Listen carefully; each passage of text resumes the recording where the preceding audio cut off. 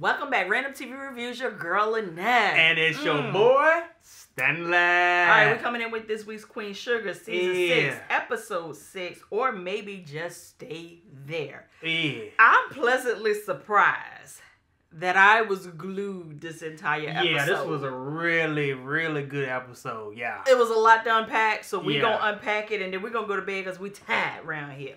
So let's go ahead and start off with Charlie, Nova, and Unvi. They're having a day spa in or at-home mani-pedi session with each other, having a good old time.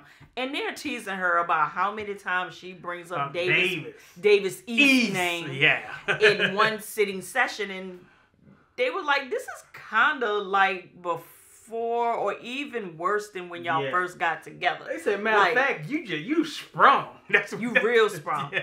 So they're doing what they got to do. And I'm sitting there the whole time looking like, y'all over there got fingernail polish and remove on that good couch. Charlie said she ain't like that. Charlie said I'm bougie, but I ain't that bougie. Different tax bracket. You can eat in my living room. Alright. Go ahead and do that. But she gets a text message or a call on her phone or something like that. Was it a text message? I think it was a text. Something came over the phone. It was a text, yeah. And she had to hurry up and run out. And I said, well, hold on. What you're not going to do is just run out and we don't ask you no questions. Yeah, like, where you going? Yeah, like, you got that shocked look on your face. What? Yeah. And I said, if Davis West done pulled up and said, meet me round back real quick, I said, that would be explainable. Yep. But no, she ended up down there having a meeting with old boy because he's like, hey, we saw that interview you had with Gayle King and whatnots. And we've decided as a board, we don't want you to run for state senator no more. We don't want you. We don't want you. Charlie was like, wait a minute. Charlie said, hold on. Cause I got confused because he was like, your Gayle King thing did better than we expected. And I said, but you fired. Like, yeah. And I said, well, hold on. First of all, why you call her down there? Right. You could have told that. Yeah, over the phone. So Charlie did what Charlie does. She began to read him for Phil. She said, wait a minute. So what is this talk about how you want women to be progressive and not be in this bubble of what you think we're supposed to be, what we're supposed to say, and how our lives are supposed to look? And the moment I step outside of that little box, then all of a sudden, you don't want me anymore, but I'm going to do... He was like, hold on, pumpkin spice. Hey, pump your brakes. Pump them. What we do want you to do is we want you to run for Congress. Hell yeah. Congresswoman got done. Charlie Bartolone West. Huh? We're going to put the West back on it. No, it's East. East. No more West. I said, okay. So let's go ahead and switch gears a little bit. Like I said, there was a lot that was going on. So let's talk about Hollywood. So, you know, Hollywood and Gabriel got their own thing going on. Yeah, I'm loving their relationship, though. I am too. Yeah. So he has Gabriel at the barbershop and whatnot. And, you know, he's letting Gabriel pick out what kind of haircut he wants. And he said he want a buzz cut. I want a buzz cut. So the barber was like, so you want to look like a cop? And so Hollywood was like, if that's what you want to look like to be fresh, own that jank. I mean, that was, you know, for the family that's over on Life with a TV, y'all know, you know, I look like a cop with them glasses on. All they needed was your inside glasses. Joke for them, yeah. Y'all ain't know what on the vlog chat, inside joke. I got some glasses. They make me look like a cop. They're right there. Yeah. You should put them on. But anyway, so the barber looks at Hollywood and was like, since we on the subject of cops, had a cop come by here earlier that wanted to holler at Ralph Angel because something about Theo and the stuff that he got going on. But he also said that he gonna come back around here a little later and holler at you. I said, well, how the hell did Hollywood get in this? Yeah, how his name come up? But you know how it go when you deal with black folk. Well, they want to call everybody name. You ain't had nothing to do with that skit. But they still gonna call your name, be like, who was down there? Yeah, you know, Lynette was down there. Stanley. Tony was down there. William was down there. He drove that blue car up there. So, long story short, Hollywood got on the phone with Ralph Angel. Ralph Angel and Darla ended up going to that bed and breakfast real nice spot. I said, that look like a real resort. Yeah. He telling Darla, you out here looking so good. You out here looking like Riri out here and whatnot. So gets Ralph Angel on the phone. And Hollywood was like, listen, bro. I need to ask some questions and I need some answers. Police came around the barbershop looking for you about some skit about Theo. Theo locked up. So is there anything that you need to tell me? Because from what I'm hearing is that Theo said that he was over there at my spot with you when he wasn't there. So how did you get me all mixed up in this? Yeah. And then first and foremost, if any of this skit come back, are you going to be in it? Yeah. Is it going to blow back on you? Because he said, because what you're not going to do is have me wrapped up in this stuff and have me lying for that dude that I don't even know. And messing up my new spot. I said, that's it. Yep. I'm like, oh my God. So that's how Hollywood got up in it. Because they were using his spot as an alibi. So the first time that Joker came up and through there, he was familiarizing himself with being there so people can say, oh yeah, he done been by here a few times. Yeah. Because you might not remember the exact date, but yeah, he was here around, some way last week, around Friday or Saturday. Lord. So this is not where it ends with Hollywood and the BS. Like this, it gets worse. It gets worse. This episode was skit on Hollywood night. So Hollywood has to take Gabriel back to the motel to take him back to his mom. Rule number 1 around here and how we work when we talk about female and male relationships, don't ever let your good works be evilly spoken of. Yeah, Hollywood, you should always take a female with you when you dropping off that boy. Yeah, I was wondering why Vi wasn't with him, but I thought the same thing. It ain't a thing about distrust because that could have got muddy really, really quickly. Right, it's her word against your word. Yeah. So he's dropping little Gabriel off, and little Gabriel he loves Hollywood. Like Hollywood is that light that he needs right now, and he pretty much gave him his hug and his goodbyes. Thank you, Mr. Hollywood. And he goes on upstairs to his room. He said, I'm fresh. So Celeste was like, it's so good to have my son have a smile on his face. He hasn't had a good man in his life for a very long time, and used that good man. And I wish I had a good man too. And I was like, don't do it. We knew this was coming. Don't do it. We knew it was coming. Like, you got a good thing going here. You being blessed by the Lord right now. You about to get blessed by these hands. Uh-huh. So then Hollywood was like, but you do have a good person in your life, and that's Violet. That girl loves you. She is in your corner. Like, she's really supporting you. So he went, and I said, okay, Hollywood, you already know where she tried to go. Why you give her that hug? So he gave her a hug goodbye before she could go upstairs with her son. And she leans in and tries to kiss him on the lips. Mm-hmm. And he did that, whoa. Whoa. But I love me some Hollywood, because that's a man's man. Yeah, he was like, wait a minute. Why do you even try to play me like that? Like, after all that Biden did from you, this is how you repay her? And that's when I started thinking, like, hey, she was coming behind his back to make sure that you was good. You could have messed up his household. Yeah, He read her down. It's like, you got a good person that love you, that took care of you, don't bent over backwards for you. And this is what you do to her? What is wrong with you? Like, you try to come on to me, of all people? Yeah. So then she runs her tail upstairs. I said, run. So Hollywood gets home, and he's sitting there in his living room, and I was saying to myself, tell it. Even if it goes left, tell it. Because it's better if you tell it than she tell it and twist it. Yeah. So he's sitting there, and he was like, Vi, I got to tell you something. But the look on his face was almost like somebody had died. She was like, Hollywood, you were scaring me. Spit it out. What's going on? And he was like, I don't even know how to say it. How to say some mess like this to you. But let's try. What's her name? Celeste or Celine?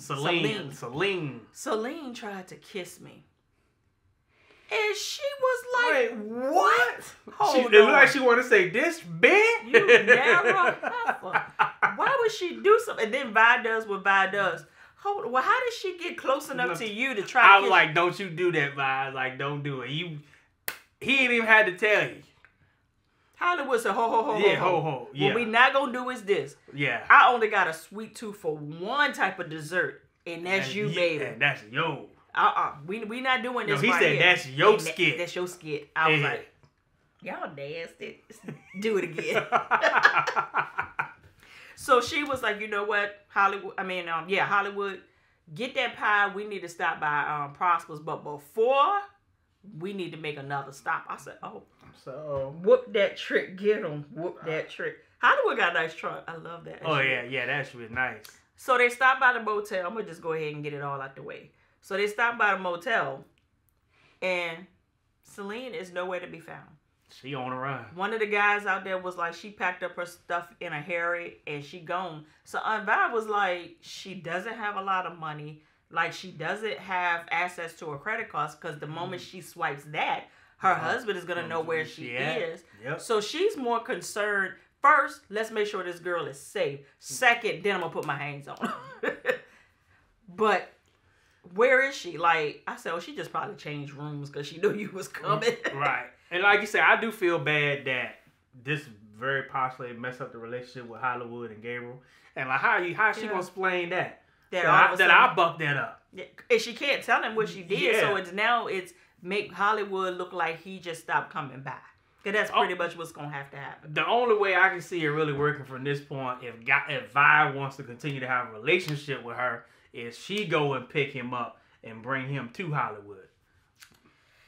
I don't know. Yeah, that's the only way I can see it, man.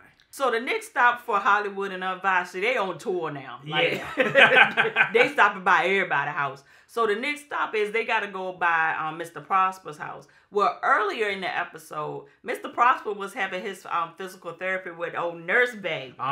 He over there showing off with the weights, just doing the most. Yeah. And she over there hyping him up, and he over there just grinning and whatnot. And him and Billy's relationship seemed to have taken this beautiful turn of understanding, love, and building their father and daughter relationship. Mm-hmm. So she said, you know what, Dad, I'm going to go into town. You know, you need anything? And she said, you know what, better yet, I'm going to stop by and get some Italian. And we're going to just have us a good old feast tonight. Does that sound good? And he was like, you know what, that sounds really good. So peep that. So now Hollywood and Aunt Vi are on their way to Mr. Prosper's house, because Mr. Prosper never let Aunt Vi know that, hey, me and my daughter got something going on over here. So don't come through right now. You know, maybe come through tomorrow with the pie, because you know that's what I do. I love my pie. So Aunt Vi in Hollywood pops up on the scene, and immediately Billy's face cracked, because her and her dad was having a great time. Yeah, they were. Yeah. Food was good. They were almost at time to get dessert. And Mr. Prosper said, hold on, I know what we need right here. We need some wine. Yeah. So when it was time for him to go get the wine out the cabinet, that's when Aunt Vi showed up with the pie. And like I said, Billy's face just went from to bam. So now we're in this space again where she feels like she has to compete against the Borderlands for her father's attention and his love. So Mr. Prosper is not catching on to none of this. I'm like, look at your daughter's face. She is disappointed right now. And he was like, yeah, y'all we good. We family. Yeah, we can eat cake together. Eat this pie. Yeah. We ain't doing the tiramisu no more. It's time for the pie. Say more insult to injury. Yeah, so Vi was like, hey, Billy, how are you? And I was like, here we go. So when Mr. Prosper was like, you know what, they can stay. So Billy was like, no, y'all can stay. I'll do something else. And Mr. Prosper was like, they're just as much family as you are. Billy said, family who? Yeah. That's not my family. She ain't none of my family. So here come Violet getting up in her feelings. Family? We want to talk about family when you didn't respect mine, when you didn't respect my marriage? Hollywood said, hold on. Ho. Ain't nothing going on between me and Billy. Yeah. She was like, no, not you, the other husband. Other husband. And he was like, what? So this is when Billy had her release moment, where she was able to let it all out. She was like, hold on.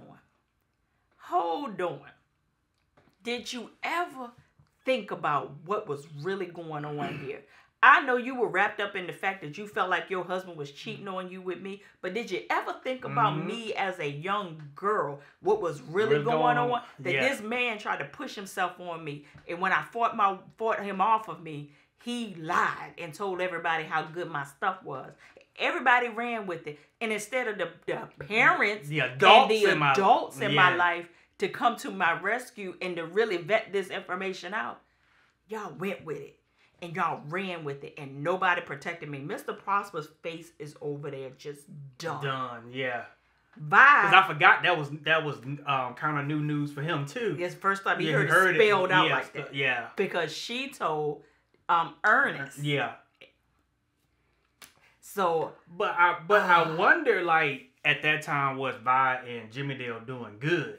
Because she talked like their whole marriage was just fucked up. Like, he just wouldn't. Yeah. He just couldn't get it right to save his life. So for her to believe him, what made her believe him, seeing that how evil and how she don't want to be done, nothing to do with him no more. Yeah.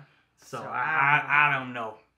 But I'm glad Billy got off her chest, though. She got it all the way off her chest. Because that's what's wrong with a lot of us now. We holding on to some baggage that's freaking killing us, man. Yeah.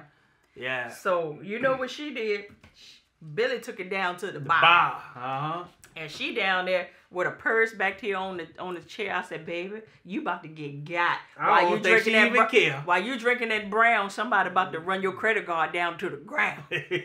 So we see Charlie comes in. Charlie is the super saver hoe for all situations. Yep. Except for the one we're going to talk about in a few minutes. So Charlie comes in, and I knew that somebody had sent her. So she sits down beside Billy, and she was like, drowning your sorrows away, huh? Been there, done that. Uh-huh. And pretty much Charlie gave her that speech about fighting through your pain, your hurt, your disappointments, and how sometimes you just gotta own what is going on in your life and don't worry about the situations around you, or whether they're ready to move on, whether they're ready to face the music. You just make sure that you're ready to face the music, and how it plays out, it just plays out. And she can really relate to that with Billy, because they're kind of like the same person. Like, they have like that same structure and dynamic. Very super successful women. They had to leave a bad situation and make the best out of it. And then they always are called on to be the super savers of it all, but nobody wants to deal with their trauma as well. Right. So, and then she even talked about that, like moving and working in your own pain and your own hurt. And Charlie was like, yeah, I did what you used to do. Try to drink it away. Yep. That don't work either. And even and Billy was like, you know, this drink that I'm drinking now, I hate it. It just tastes like sorrow and regret. Yeah. But she said, I tried to like it because it's my dad's favorite drink. And I was like, she is still trying to seek some type of love and attention and acceptance from her father. That's crazy to me. But hopefully that him knowing now that will definitely turn a lot of stuff around, and now he can be able to know why she just disappeared. Yeah. And how some things back then now they're adding up. Right. But you know, we thought that maybe the reason why what that conversation with him and Ralph Angel, like, he was like, you be a better father than I was. Yeah. So obviously there must be something else, because we actually thought it was that, but he seemed like he was shocked by that news. So what else? Or maybe he didn't know it to that magnitude. I don't know. Like what? Yeah. What else did he? You know, to say that he wasn't. I mean, you know when you ain't there for somebody, but I thought it was that. Yeah, I can't wait till we get to more of this story and this dynamic. Yeah. So let's go over here and talk about. Nope, we're going to leave Nova for the end. So Ralph Angel, now that he's got this information from Hollywood, you know how somebody tell you something and that's all you can replay in your mind the entire time. Messed up your little mini vacay. Yeah, so that little baby moon that y'all don't want is no more. Yeah, it's gone. So Darla is talking to him, and he's like, he's out there, just out there. So he ended up having to tell her what it was that he did. Darla, I tried, Lord God knows, Lord, but when I seen you, I knew that was a God. And he said, you know, the harvest, you know, that didn't come up, and my seed is toxic. Yeah, you know, I got to test it and everything. And now we up into our eyeballs and dead. So what I did was, you know, I drove the getaway car. Like, you still lying because you ain't just only drive, pimp. You loaded the van up, man. So Darla said, hold on.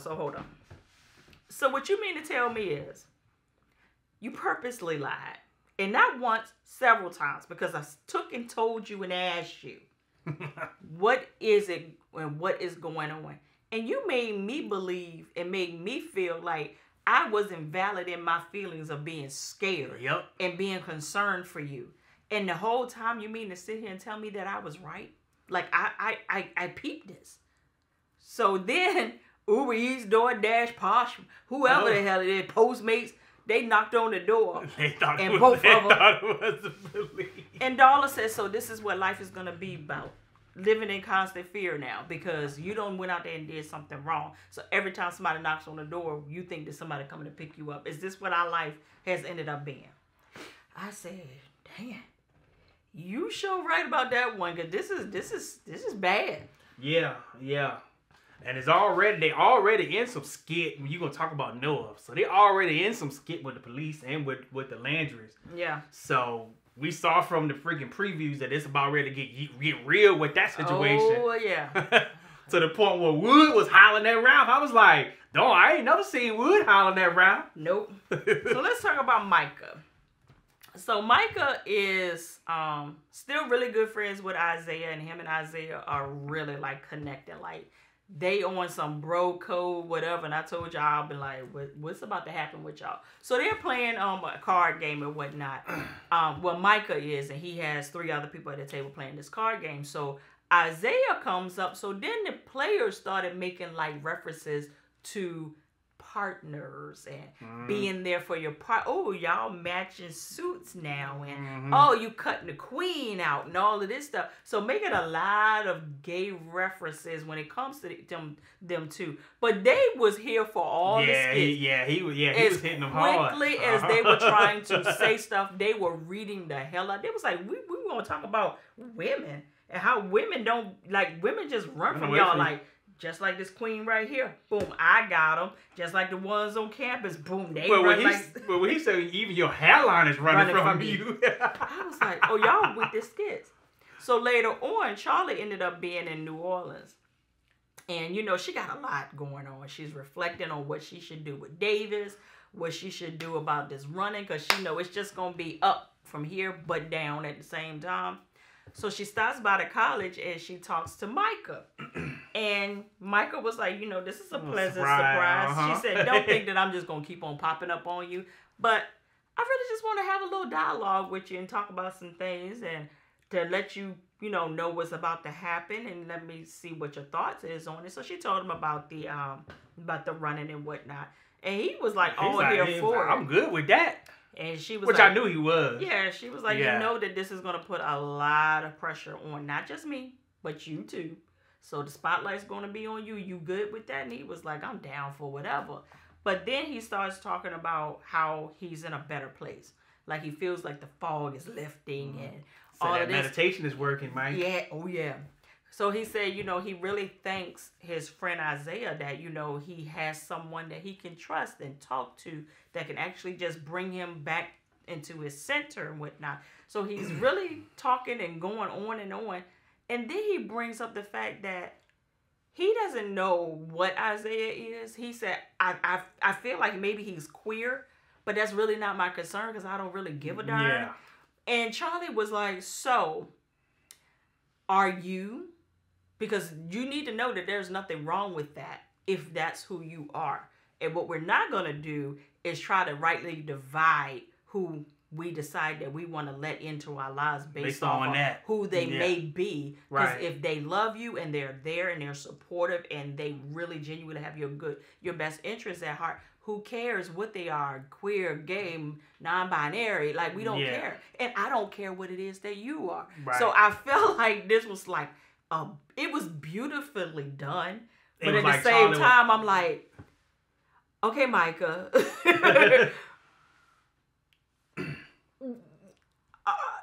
Are you about to spit this out? Because he didn't. Nah, he not. But he does know now that if he does, his mom is fine with it. Yeah. And whatnot. But he was like, he don't care what nobody thinks about Isaiah. That's his friend. That's his brother. He got him. But he brought up a good point too. Is like when two fellas are real close, that's the first thing that people think that's going on, and which is so sad. I know you can't control what other people thinking, but sometimes it'll make you move different because you're like, oh, I don't want them to think that. Yeah. So, and that's unfortunate. That's unfortunate. Because girls, I mean, it's like that with y'all too. I mean, it's more with us. Yeah. Yeah, it's more with us. Because it's accepted with us. Yeah. Like me and my best friend, like even we used to do girlfriends trip. We sleep in the same bed. I can spend my best friend since 8th grade. And I'm like, but yeah, that definitely doesn't go the other way around. So I thought it was beautifully done. I liked it. So let's talk about Nova. Nova decided that she gonna take her a break. Why every time somebody go take a break, skit break out? Yep. Ain't have her eyes shut for 5 minutes. I said, first of all, you knew they was coming because you went to bed in your jumpsuit. Yep. How you go to bed in a jean jumper? That's when you know you tired though. That's how you know you get when you tired. When you go to bed with a full clothes on, man, you tired as hell. No, that's when you ain't living your life right. You got to be up and ready at just like that. That's how you know. So she laid in the bed and closed her eyes, and her door, bow. Police done came in there talking about something. They got a warrant because they got a heads up that she got narcotics in the house. I promise you, I think that they were inside Nova's house for at least an hour to 2 hours. Yeah.